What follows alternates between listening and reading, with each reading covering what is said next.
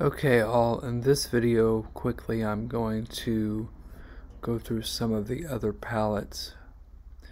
So we have all of these palettes here. This is MuseScore 3.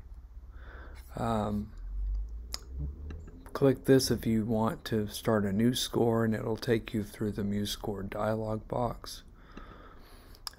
Click this if you want to open a recent score. It'll open your recent files under scores. And let's get out of that.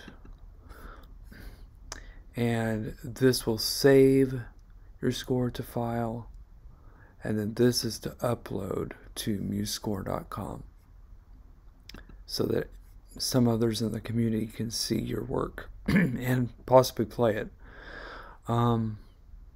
And this is printing, of course. Undo, redo, zoom level,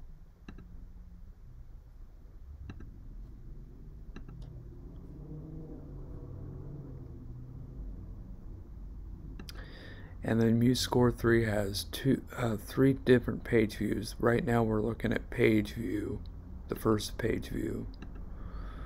And then continuous view is the second one. It's kind of like in Finale you'll have scroll view, which I probably should do a video on. You have scroll view where you actually, it's just a straight staff across the screen, and you just go measure by measure, and it will give you the measure number and the instrument that you're writing with. This is a good view if you are writing for an orchestra or other large ensemble, and page view just doesn't cut it. I've tried both ways, and continuous view continues to be the preferred way that I tend to write those, because I could see it up close. Then we have single page view, and this is a view of the whole first page of music, and it's quite zoomed in there too. This is toggle MIDI input. Now if this is off, then you can't it's harder to use your keyboard as the MIDI input device. If it's on and it's highlighted blue, then of course. These are the playback functions, loop. Set the marker of how long you want to, loop it, just like that.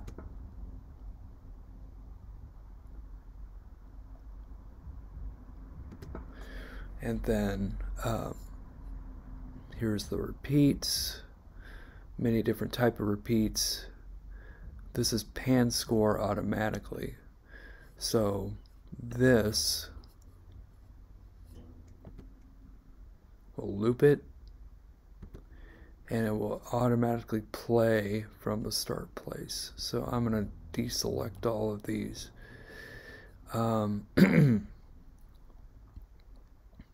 This is your metronome. Now, if it's highlighted, it will give you the tap. It'll give you the click. Sometimes I don't use it, especially if I'm using just the note input view, right? I just select a note, and then boom, there you are. And then these down here, note input entries, step time, repitch, rhythm. This, I would use this over this.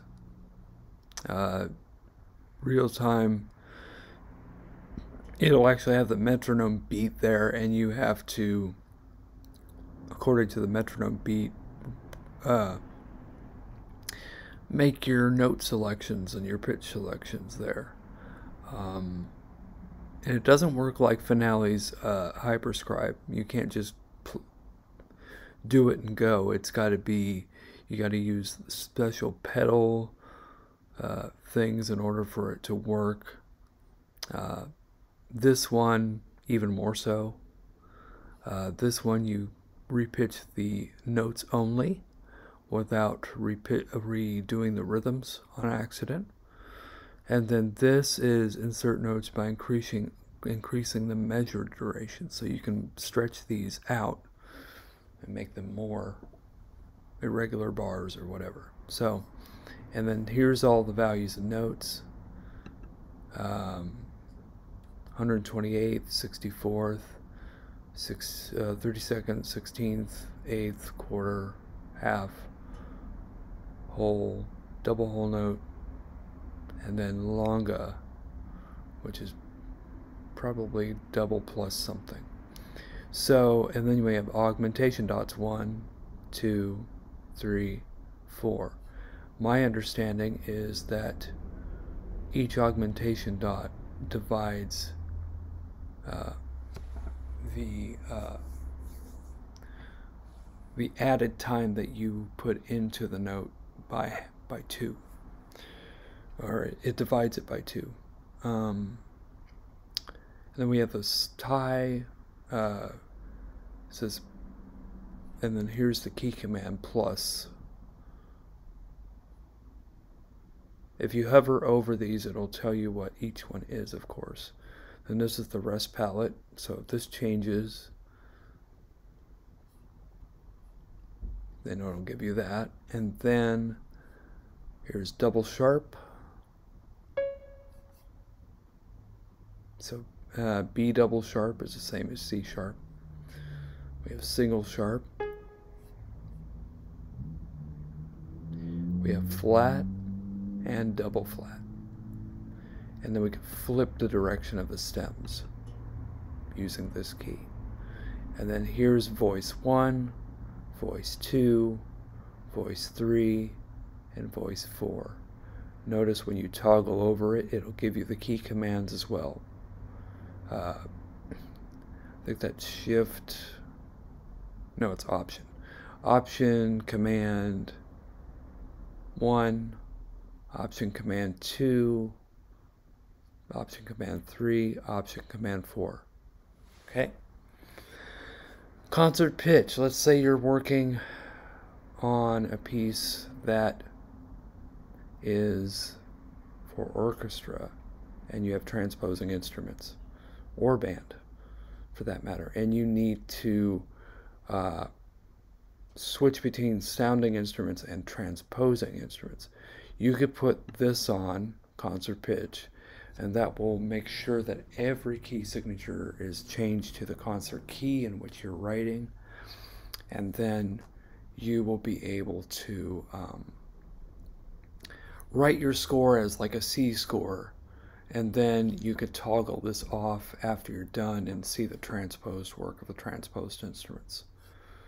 Alright, so and then you have basic edited palettes that'll change the number of palettes that you have. If you don't have the palettes visible, you go to View, Palettes, or you press F9. And this got totally crazy, but this is what they are. So this is the basic one. The advanced one gives you a whole lot more things, and I tend to use the advanced one a lot more often than the simple one. It gives you a lot more choices. Alright, so that wraps up this video. If need be, I will break this up into smaller videos that I will record and go over these in depth. Alright, this is just an overview, and thank you for watching. I'll see you in the next one.